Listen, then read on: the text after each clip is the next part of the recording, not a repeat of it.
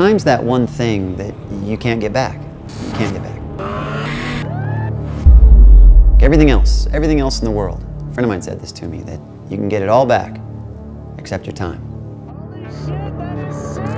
March 5th, 2010, I was snowmobiling. And we were deep, we were about 20-ish miles in.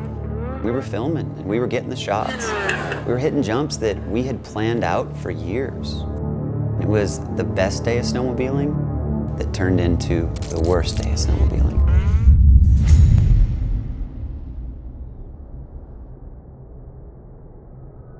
I knew I'd overshot it. I hit it full throttle and I just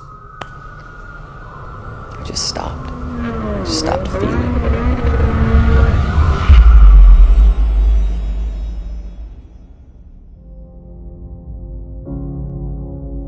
I just kept saying, just be okay. Just, Grant, be okay. I was just thinking about Grant and sending him every piece of me.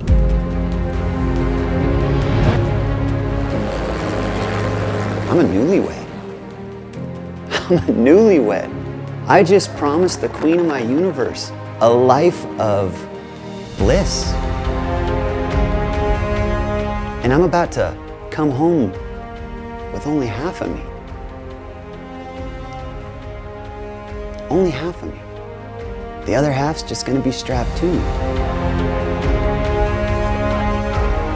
It took me some time to realize that I wasn't gonna move forward until I stopped looking backward.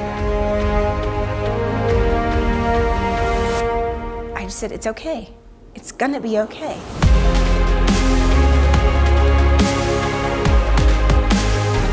It was about a year after coming out of the hospital when I first got that call from Roy Tuscany that said, do you want to go to the South Pole? Do you want to go and achieve a dream of yours? This is the coldest I've ever been. The answer is yes. Yes, with every fiber in my being.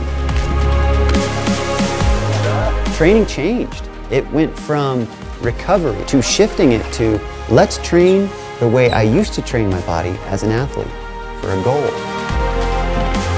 No matter how much experience we all brought to this expedition, no one had ever skied to the South Pole in a sit ski, and no one had ever guided someone to the South Pole in a sit ski.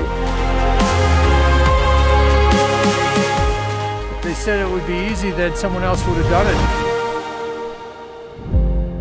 it. If you can be conscious to and find the elements of your life that you are grateful for, there is so much to live for.